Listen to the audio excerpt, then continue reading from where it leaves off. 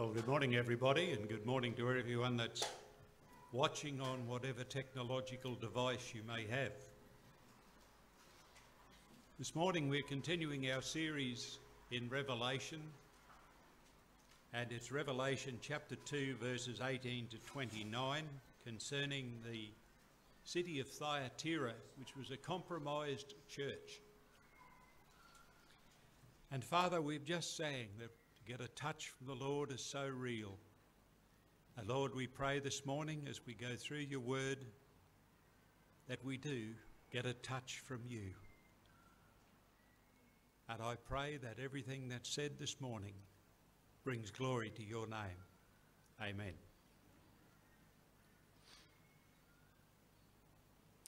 To the scripture. This is the New King James Version.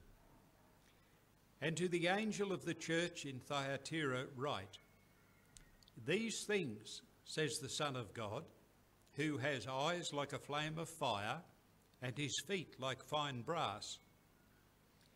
I know your works, love, service, faith, and your patience. And as for your works, the last are more than the first. Nevertheless, I have a few things against you, because you allow that woman Jezebel, who calls herself a prophetess, to teach and seduce my servants to commit sexual immorality and eat things sacrificed to idols. And I gave her time to repent of her sexual immorality, and she did not repent. Indeed, I will cast her into a sick bed, and those who commit adultery with her into great tribulation, unless they repent of their deeds. I will kill her children with death, and all the churches shall know that I am he who searches the minds and the hearts. And I will give to each one of you according to your works. Now to you I say, and to the rest in Thyatira, as many as do not have this doctrine, who have not known the depths of Satan, as they say, I will put on you no other burden, but hold fast what you have till I come. And he who overcomes and keeps my works until the end, to him I will give power over the nations. He shall rule them with a rod of iron. They shall be dashed to pieces like the potter's vessels, as I also have received from my Father. And I will give him the morning star. He who has an ear, let him hear what the Spirit says to the churches. Now let's see if this works from up here.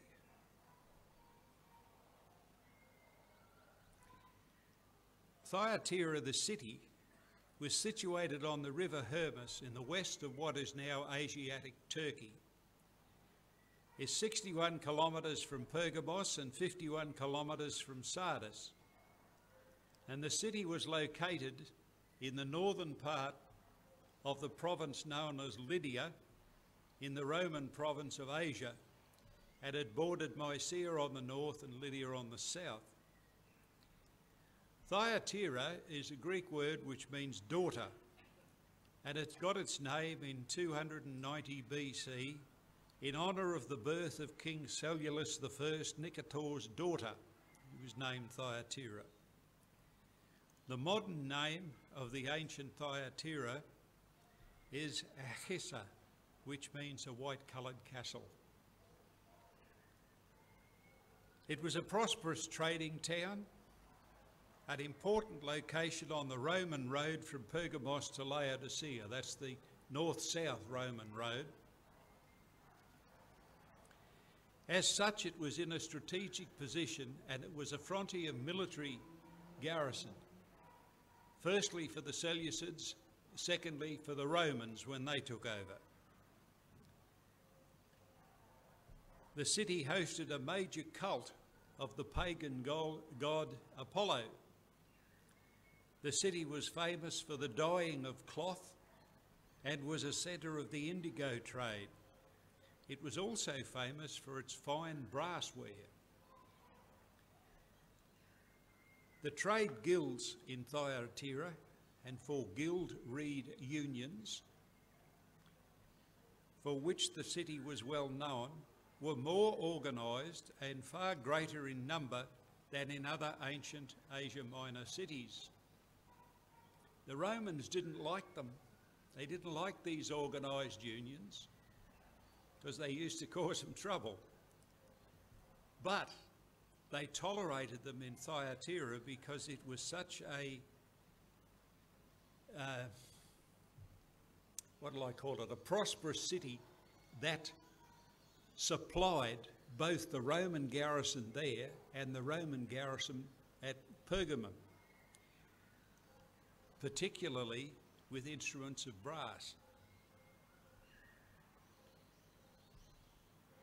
As far as the dyers' union was concerned, evidence suggests they made use of the madder root for making purple cloth, purple dye.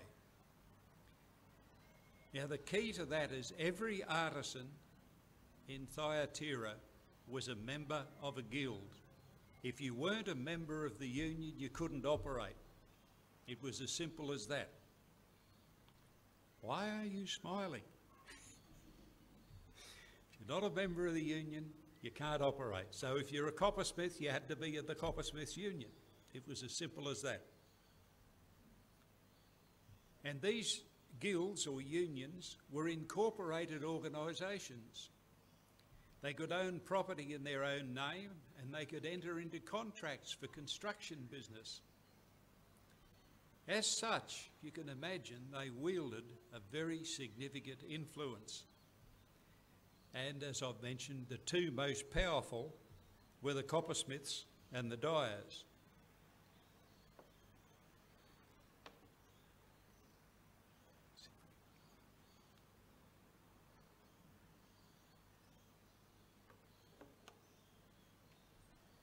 During his second missionary journey, the Apostle Paul travelled to Philippi.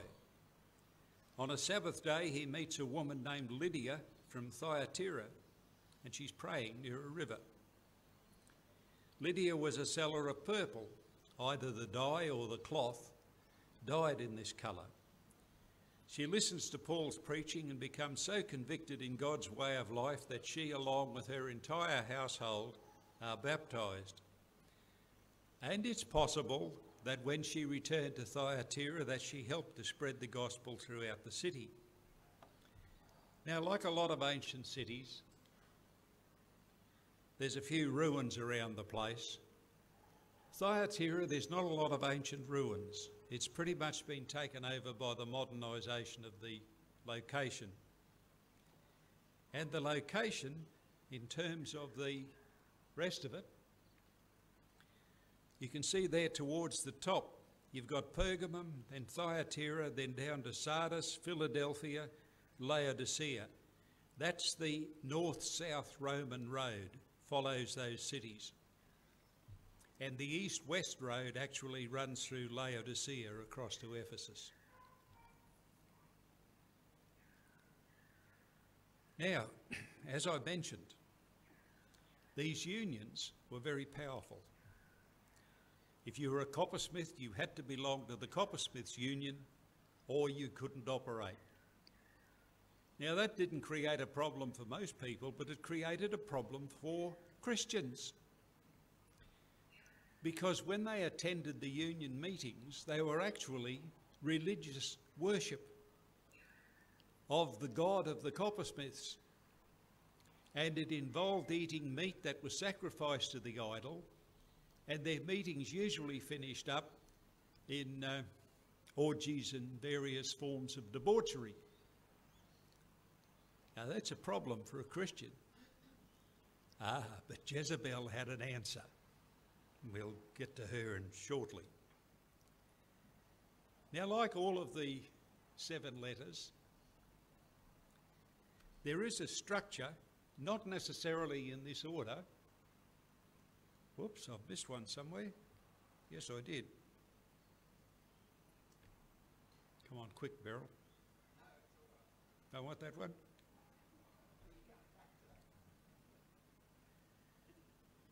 All of the letters have those 6 elements.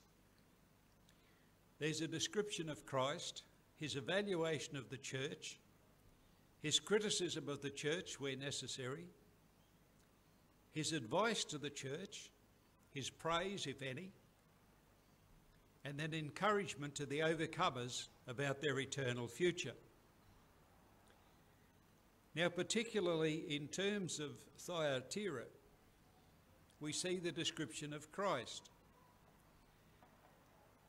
To the angel of the church of Thyatira write, these things says the Son of God, who has eyes like a flame of fire and his feet like fine brass.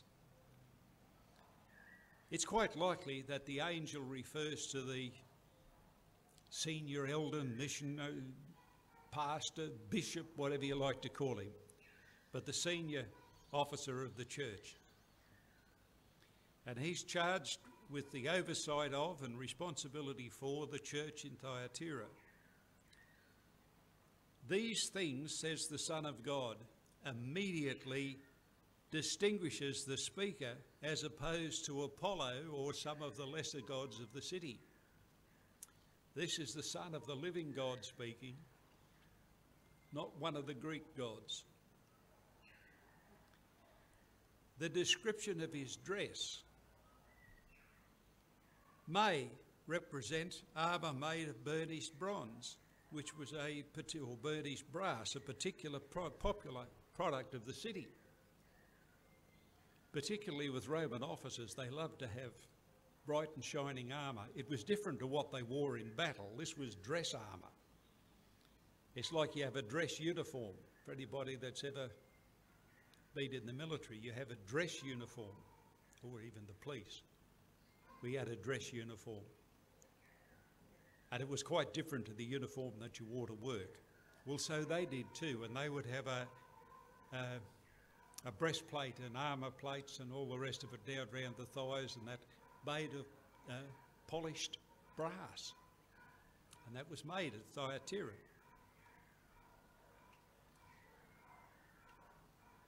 The eyes of fire. Well, you don't get fine brass if you don't have fire. And it's a pretty hot fire. From memory, I think it's about 1300 degrees centigrade. Now, we don't have any trouble getting that today, but they'd had a bit of trouble in those days getting it up to that. But they used, as near as we can figure, they used somewhat similar to what our blacksmiths do. They had bellows on the side. And as they pumped across and the coals got hotter and hotter and hotter until it melted the necessary metals to make brass. Eyes of fire also represents righteous anger. His evaluation of the church. I know your works, love, service, faith, and your patience. And as for your works, the last are more than the first. This is a church that's going places. They're doing better now than what they did when they first started. And as far as Christ was concerned, there's no question concerning their love, their faith, their service and their faith. However, he says, I have a few things against you because you allow that woman Jezebel, who calls herself a prophetess, to teach and seduce my servants to commit sexual immorality and eat things sacrificed to idols. The church had allowed a dangerous ministry to operate in their midst. Jezebel is probably a symbolic name calling to mind the evil queen of King Ahab of Israel. The real Jezebel was a princess from Sidon who became the wife of Ahab, the king of Israel, and she brought gross corruption into the northern kingdom with her introduction of Baal worship. She was a very attractive and beautiful woman, apparently, but one steeped in evil. Corruption had actually started in the northern kingdom under Jeroboam I, when he put calves at Dan and Bethel. But she brought in this whole new form of worship, which involved, because Baal was also the god of fertility, it involved sexual practices. Ritual prostitution, if you like, was a form of worship. There are some commentators who believe that this woman called Jezebel was the wife of the angel of the church, but that's purely speculation. There's nothing in Scripture or in church history to support that speculation. She was probably following the teaching of the Nicolaitans. They were libertarian Gnostics who believed that Christ was merely spirit. In other words, he was never fully God and fully man. You see, in their teaching, spirit is good and pure. Anything material is bad, it's evil. So, if Jesus was merely spirit and had never been human, he couldn't possibly be human, because as spirit, he was perfect and pure and good. If he'd been man, that would have been material and evil. And how could he possibly be pure and evil at the same time? That was their line of thinking. Consequently, leading on from that, because your spirit was always pure and good, it didn't matter what you did in the body, because that didn't affect the spirit. In other words, go out, live life, do what you want to do. It doesn't matter, because your spirit is always pure. Yeah, we know that's not right. But that was what they taught. So you can see how by introducing that line of thinking into the church, that was the out for the Christians who were coppersmiths or dyers or whatever and couldn't operate unless they were a member of the union. They could go along and engage in everything that went on, and it didn't matter because their spirit was still pure. Can you see how that teaching is wrong? But that's the sort of teaching she brought in. No wonder Jesus had that against her. She's leading people astray. And no doubt we find that today there are some libertarian people around who, while they mightn't teach you go out and worship Apollo and all that sort of stuff, they still say, oh, well, it's greasy grace. Do what you like and come back and say, oh, well, Lord, I did this and I did that, but thank you for forgiving me. That's greasy grace. That's not what it's about at all. Yes, we do have forgiveness for things that we do wrong, but not when you deliberately go out and commit things that are wrong and then just come back and say, oh, well, Lord, thank you for forgiving me. And there's no repentance. There's no change of behaviour. There's no change of attitude. No change of thinking.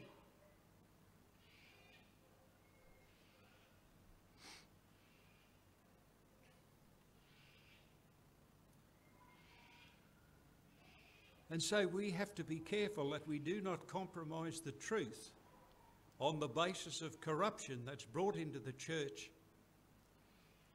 let's say by attractive people whose intentions are evil. We should not allow our judgment to be perverted because the person who's proposing it is either physically attractive or charismatic in personality. All practices need to be tested against Scripture, and the Scripture needs to be rightly divided. And you will find that if you rightly divide the Scripture, you will find the same principle will appear time and time and time again throughout the Scripture. God gave Jezebel a time to change. She didn't. I'd suggest that that indicates that she'd been a believer who'd gone off the rails. So we need to judge ourselves as well, so that we don't fall into errors. And some say, oh, well, the errors are always excesses. Yes, but sometimes error comes through conservatism. And you become so conservative, you get legalistic. And that's not right either.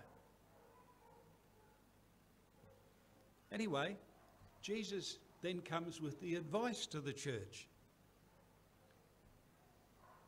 Now to you I say, and to the rest in Thyatira, as many as do not have this doctrine, who have not known the depths of Satan, as they say, I will put on you no other burden, but hold fast what you have till I come. That's an exhortation to those who haven't fallen into this trap of the libertarian Gnostic beliefs. You see, the doctrine of Jezebel is serious because it separates those who will and will not be disciplined. And there is a promise of no further pressures coming on those who remain faithful, and that comes from Acts 15, 28 and 29. For it seemed good to the Holy Spirit and to us to lay upon you no greater burden than these necessary things, that you abstain from things offered to idols, from blood, from things strangled, and from sexual immorality. If you keep yourselves from these, you will do well. And of course, the Lord will not tolerate anybody having other gods. We know that from Exodus 20. You shall have no other gods before me. So Jesus is telling the church and telling us, hold fast to what is pure and true. Hold to New Testament truth rather than false and counterfeit doctrine. The Lord then restates that he's coming back for his church. Of course, be it the rapture. We should eagerly await the return of the Lord for his bride. And the truth and the reality of his return should be great comfort. As far as praise is concerned, well, the Lord has already praised the church in his opening evaluation. He said this was a church that's going places, but it had been corrupted by false teaching. Nevertheless, there was praise for those who had not succumbed to false doctrine. Then comes encouragement to overcomers.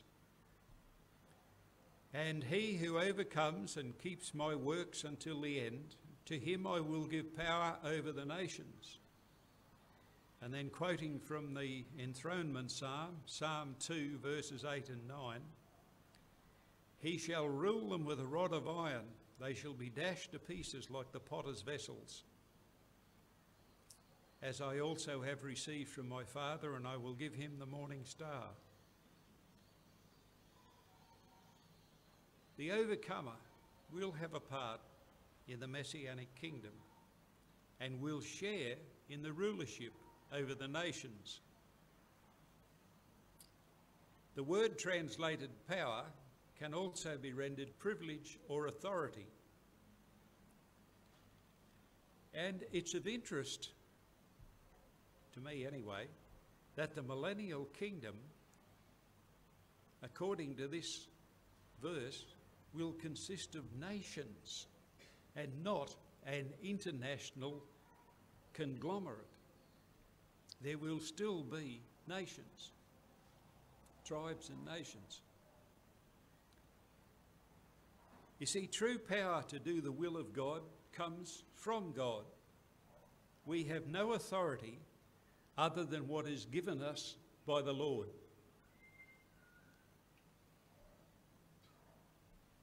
That promise of enthronement celebrated the promise to David and pointed to his seed who would rule over the nations that sought to rebel against him. In other words, it's a messianic psalm. It is noted that the word translated as rod can also be translated as scepter. And if you notice that most ruling royals, when they're in their full regalia, they have something that looks like a donga, that's the rod, and the other that looks like a crook, that's the shepherd's crook. The king or the queen is supposed to be the shepherd of their people. And even in Parliament, when they carry the sceptre in to lay it on the end of the table, that's known as the black rod. It's a great big waddy about that law with a big donga on the end of it. So there's a lot of these sort of things that we even have in our practices today that come from Scripture.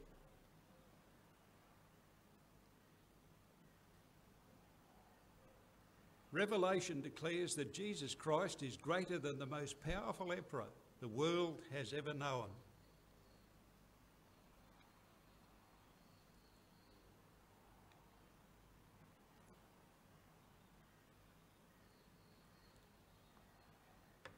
And the promise is that the overcomer will have the morning star. Now in Revelation 22:16, Christ himself is declared to be the morning star. So as Christians, we have and will continue to have the reality of the morning star, the reality of Jesus. The possession of the true faith presupposes a possession of the person of Christ. But there is another interpretation that would have rung very true to the early Christians in Thyatira, which relates to the morning star. The morning star is Venus. For the Romans, that star was a symbol of victory and sovereignty. Roman generals would build temples to Venus, and the Roman army had the symbol of Venus inscribed on the standards of every legion.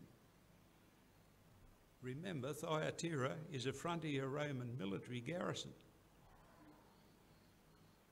And so,